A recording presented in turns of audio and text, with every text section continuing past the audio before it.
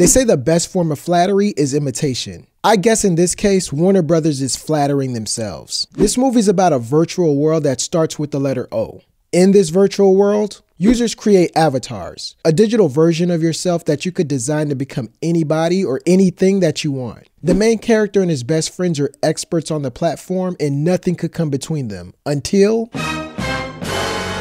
they meet a pretty girl. The main character experiences love at first sight, and it's no surprise because he acts like he's never seen a girl before. He's extremely nervous and sweats bullets anytime he's around his lady love. When you factor in his puppy love, all is well in the digital world. It's the real world that's the problem. The home scenes are like a throwback episode of Jerry Springer. There's this one scene where the uncle gambled all the money for the family property away, and this sparks a horrible argument. I bought all these power-ups for this challenge and I lost it all.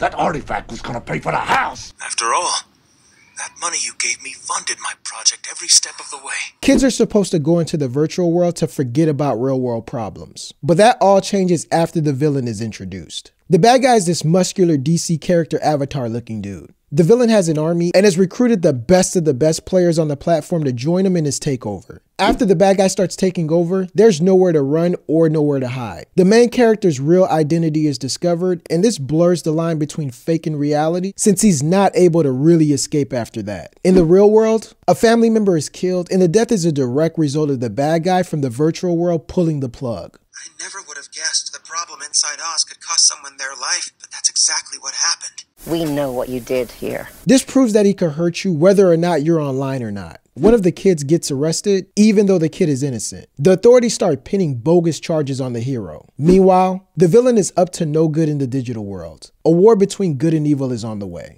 The tension begins when a force field that won't allow anybody out or in is created and blocks access to the admin building. The good news is the good guys find a way to bypass the force field. But the bad news is, now they have to fight against the enemy and his evil army. Instead of fistfights, the competitors decide to squash their differences with the game. The villain is challenged to one last game, and on paper, he's clearly the favorite. There's no way the hero could do this alone. The only way they could defeat him is together. The good guys team up and show little to no prejudice during the recruiting process. One of their toughest new members is the little young Asian kid. You're the world's most badass 11-year-old ever. I am, because I'm King Cosmo. Funny kid. In addition to the little Asian kid, almost everyone who has ever logged onto the platform joins the good guy to take down the bad guy. The bad guy uses his secret weapon and becomes a big black giant. The fight gets intense and it's tough to tell who's winning. The bad guy has a nuclear bomb that could kill everyone, and with less people to keep track of, the battle would be easier to monitor. The hero survives because he or she was given a special rare item from the guardian of the digital world, and this saves his or her life. Then kaboosh!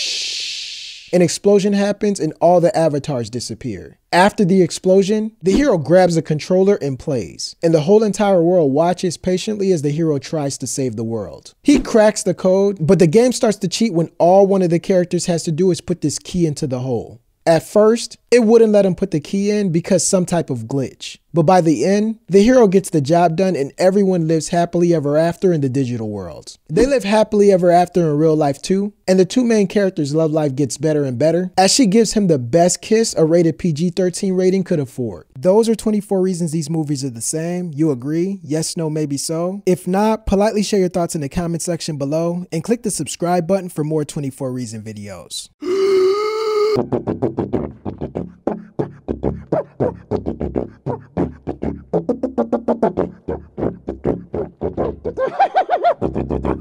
Best elevator music I've ever heard.